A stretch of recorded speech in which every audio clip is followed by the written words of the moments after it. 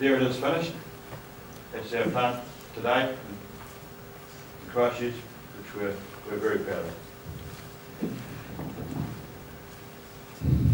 The key to us is investment. This is get everything placed in our new ready to eat area of our business. All our ham slicing lines are off this now, but this here, I thought we'd just show you this this tower. This tower, Nick and I, we went to IFA on one of our trips, 1998 I think it was, Nick, wasn't it? And we went to Alma to look at a machine we were buying, and we seen this tower there, and we said, shit, what's that? So one of the problems we have when you're packing vacuum packed sausages is there's quite a few things happen with vacuum packed sausages. We're cycling 6 cycles a minute, 2 packs, 12 packs a minute, right? And every Christmas we can never keep up. This here has the ability to do 50 packs a minute. Okay, so we've got one in Christchurch and one in Auckland. They're $1 million investment. At the end of the day, it enabled us to break through. Now, you talk about technology, this has never been done in the world.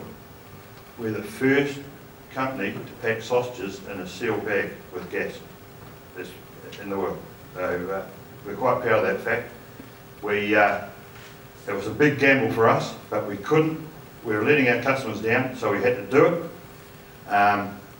It's now revolutionised the pre-cooked market.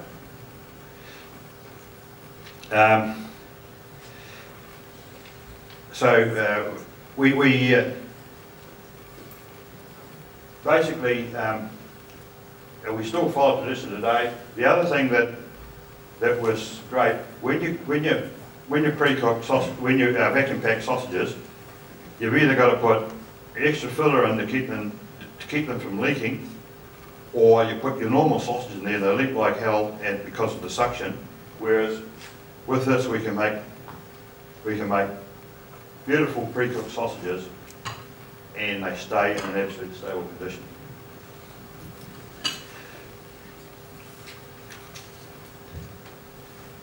So that's this is the Garris system.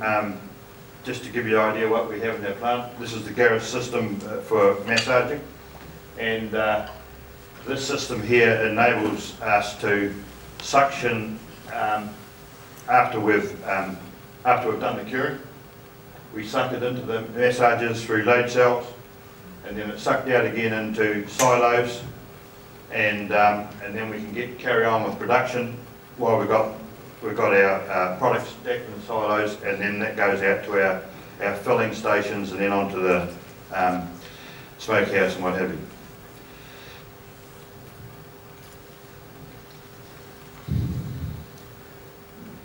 This is just part of our bacon line. We've got 4 bacon lines, and the huge investment in 2 of them. The slicer, for argument's sake, over $1 million. The slicers,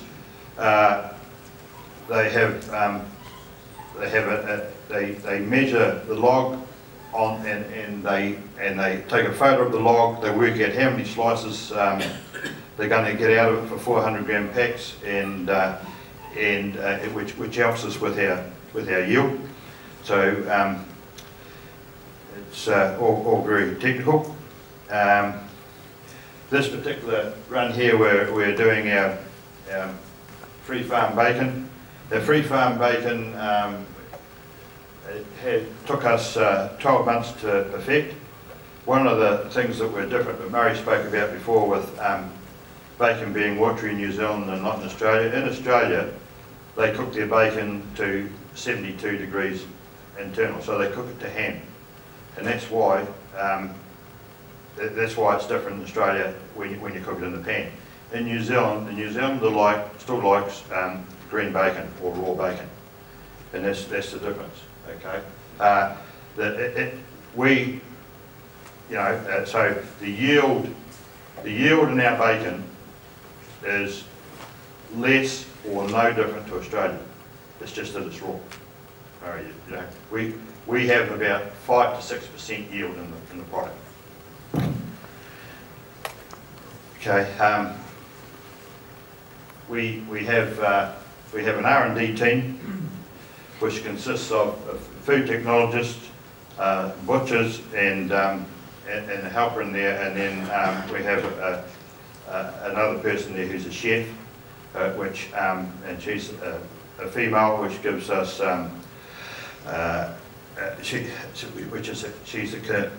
gives us the consumer angle as well. So we've got a good balance in there, and in the last wee while, with the new product development is pinging out plenty of new innovative products.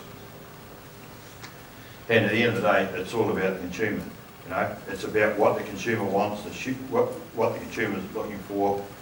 We're makers for the consumer. The supermarket really is a marketer or a holder of product for the consumer. We're all about all that step all the way through. It's got to be pulled by them and pushed by us to buy the product. 5 minutes, thank you. Okay. This is our shaver line, which has grown dramatically over the time. We're the first New Zealand to have shaver packs, and this is our new sausage line that that's gone in recently. We've got efficiencies with loading our skins onto the funnel, and it rolls around like a Gatling gun and carries on filling. This is our unit for making our meatballs into our trays, and we've just installed a 4max, a bigger one than this, a 4max patty line because this part of our business is growing, and so it'll handle the retail and quick service restaurant business. Everything's traced through the plant. From department to department, when the pigs come in, everything's scanned all the way through, right through to the warehouse. This is how that works. The external view is here. We are live with our customers' warehouses, and we have a team of planners in there who watch pallets being sold, and then they draw an order against the plant to replace that pallet, and that goes all the way back with our planning team, and and then that rolls back through the plant through that other system you've seen. We visit that's Anuga, where we visited looking at shelves and looking at different types of packaging. Then international trade shows where we're going to get ideas.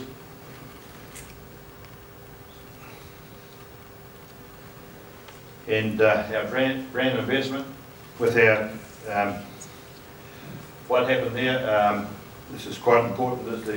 We ended up with everybody copying our packaging, and so we went to Dow Design to do all our packaging work. We said, right, we need a brand audit. We had a brand audit. We found that we needed to be another step above everyone else. We needed to unclutter our packaging, and this was the start of that. We threw everything out the window, and you saw our logo before. It's now this one here. The investment to do about 500 SKUs, do all our trucks, do all our packaging, a point of sale, rebrand all our signage, rebrand all our buildings. We'll probably spend about $3 million doing this. And it's our shaved meats in the cluttered market. That's lifted sales in our shaved meats by 20%. And the one I showed you before, the bacon, that bacon is up 29%.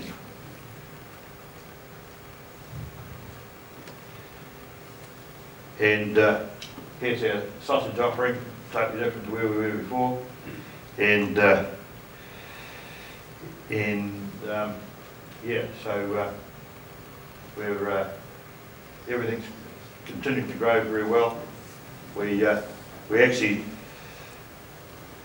sold in sausages. We actually sold the week prior to Christmas. We sold over 6 million sausages. So give you some idea what we're selling.